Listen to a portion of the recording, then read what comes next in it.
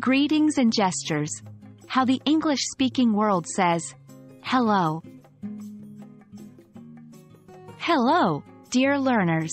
Today, we'll dive into a fascinating topic. Greetings in English-speaking countries.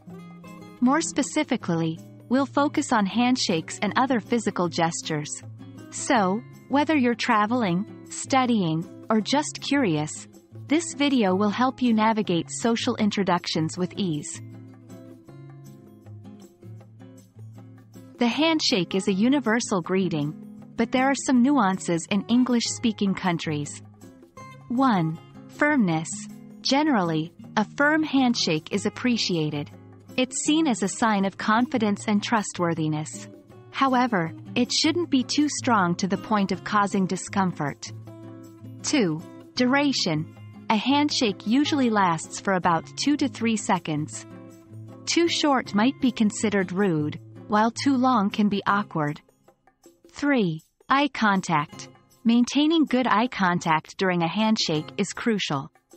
It portrays sincerity and interest in the person you're meeting. While a handshake is standard, there are some variations and additional gestures you might encounter. 1. The double hand. Sometimes, the person might use their free hand to grasp the other person's forearm or even the top of their hand during a handshake. This is seen as a gesture of warmth and genuine interest. 2. The hug.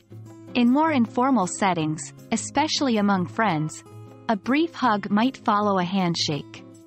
It's a way to show closeness and affection. 3. Cheek kiss.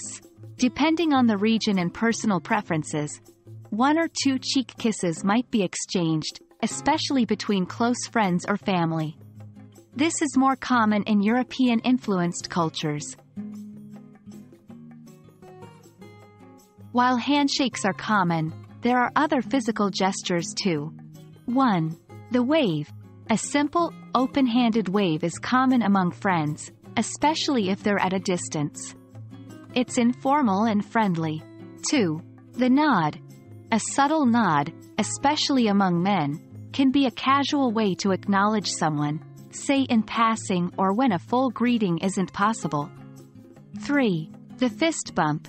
Growing in popularity, especially among younger generations, the fist bump is a casual and playful way to greet, especially among friends. Understanding the nuances of greetings in English-speaking countries can make social interactions smoother and more pleasant. Remember, while it's good to know the general etiquette, always pay attention to social cues and the context. We hope this video has shed light on the diverse ways people in English-speaking regions greet each other.